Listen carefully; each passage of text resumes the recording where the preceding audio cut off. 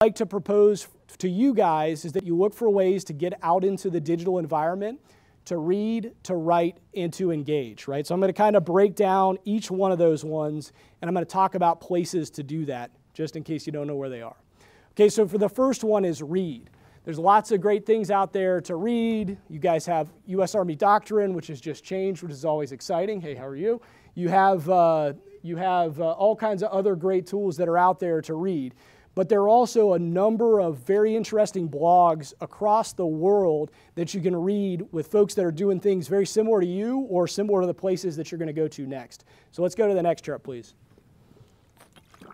All right, so this one is a tool that's called Aprezi, and this is maintained by Grounded Curiosity over in Australia, right? Originally, I was going to create my own list of like all the best blogs in the entire world, and then I was like, well, wait a minute, one of those already exists, so I'm not going to do it. So we'll drop the link to this one in Facebook and Twitter as well, and you guys can pull this one and have a look through. But what it does is it's interactive. It'll pull up each of the regions that are listed here, and you can go in and look at each of the major blogs that are operating, and they update this one iteratively. It's kind of a live listing. So for example, you could drill down to the UK, you could drill down to Wavell Room, or you could look down to the Military Leader UK, some of their top blogs, and you can look at all their information, Facebook, Twitter, etc. So I've got another question for you guys. This one's going to go into Facebook and Twitter as well, right? What is your favorite blog? What's the top resource that you use, either daily or whatever, how often that you guys look for? So I'm going to wait for you guys to all start typing on your devices, see where we go to. I will not be offended if you don't put the Field Grade Leader, although I assume the majority of you will, which is fine. You guys can do that too. All right, let's go to the next one. Okay, so writing. This goes back into the discussion that we had earlier where you think, I don't think I have anything interesting to say. And if you look back just a little bit in the chat, I think you'll see a good bit of people that would be very interested in your perspective. A lot of folks are apprehensive about writing for a number of reasons.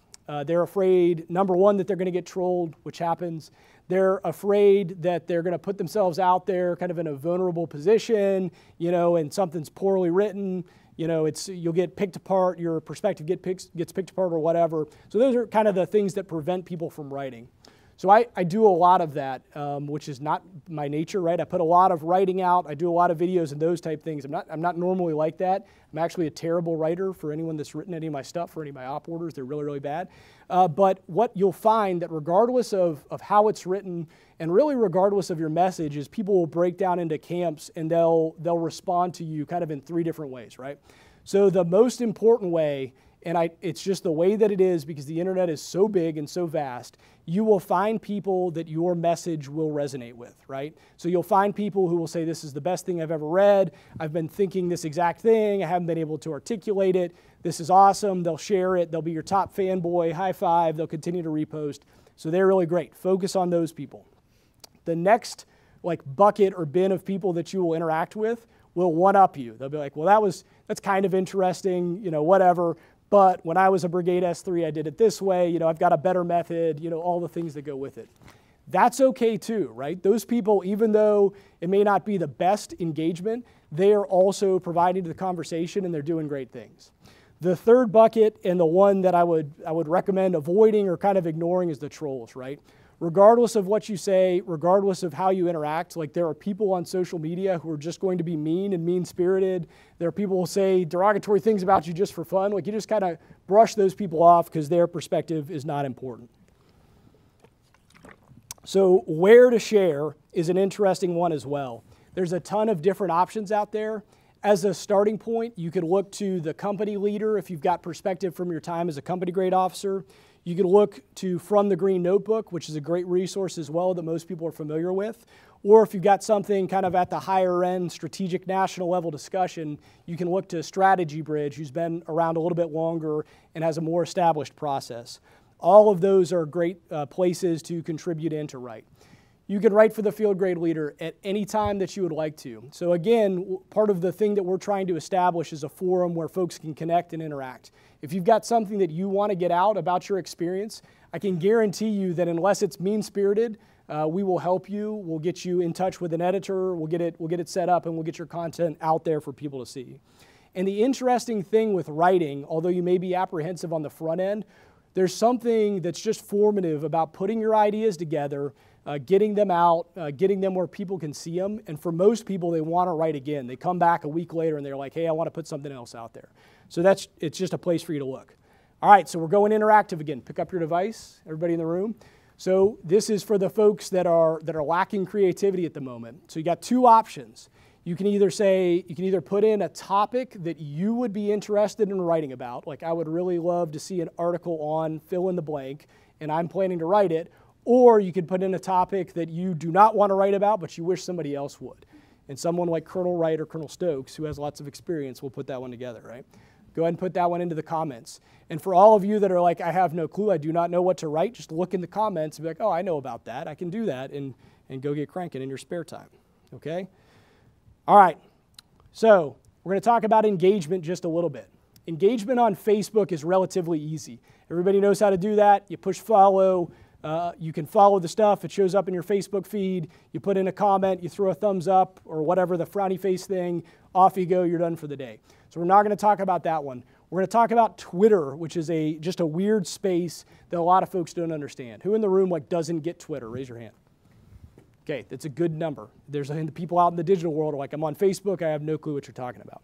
Okay, so Twitter is unique because Twitter is it's like a mosh pit of information and these weird threads or sub-conversations that just continue to go and go and go. So as I was preparing for this about a week ago, 5 days ago or so, I put out a tweet. Go ahead and go to the next one, please. And I asked for a crowdsource, right? I was like, what do you guys think? What are the top military Twitter influencers that are out there in the world? I threw a couple hashtags in. I tagged Army Leader Exchange, just looked cool so people thought I knew what I was doing. And I'm like, yeah, I'll probably get a couple of comments on this, whatever. So at last count, when I physically counted the comments, there were 500, and that was about 3 days ago, right? This conversation spread, it morphed, it twisted. There were people talking about leader development. There were people talking about maneuver at NTC. Like the conversations just kept going and kept going, and it was a pretty rich conversation. So go ahead and go to the next one, please. So what I pulled out of that was what I think are the top handful of people. If you were just starting out on Twitter and you wanted to get into it and look at what's going on in Mill Twitter, like these are probably the people to check out. So back to the comments. This one's just for the Twitter audience. It doesn't have to be off the menu up here, but go ahead and drop in the comments in Twitter who you think the top influencers are right now, or your number one person or whatever. I'm not going to sway anyone's opinion. I'm not going to say her name out loud, but I'd be interested to see what your feedback is. I see a couple of nods from the Twitter team.